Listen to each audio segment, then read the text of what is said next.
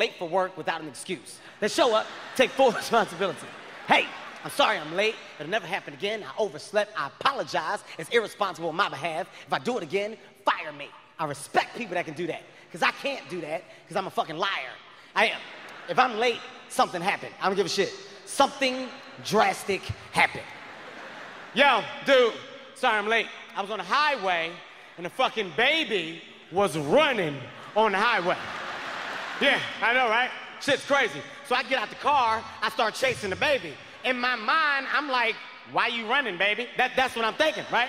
But I'm like, what do you do? Because I can't just grab the baby and throw the baby in the car. That's kidnapping. I fuck around, go to jail. I got a little butt. I'll get raped. I know they'll fucking rape me in jail. I ain't trying to get raped. So I had to make a decision.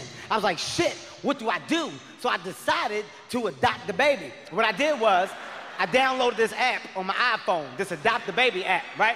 I put the barcode on the baby head. Boop. That way the baby knew he was my baby. I put the baby in the car. I go to pull off. I turn around. A deer was running towards the car. So I'm like, oh, shit. This deer is about to eat the baby. That's what I'm thinking, right?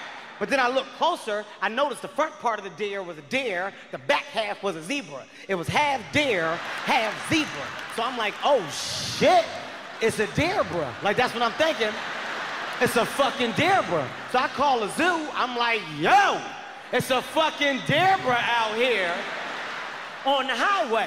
He was like, what's that? I was like, half deer, half zebra. He was like, did you just make that up? I was like, I think so.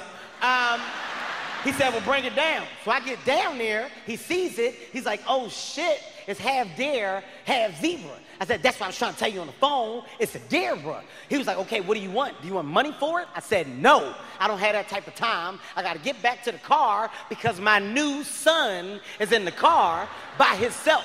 So I get back to the car. Turns out the baby that I thought was a baby wasn't a baby. It was a grown-ass man with Benjamin Button disease. Let me tell you how I figured this out.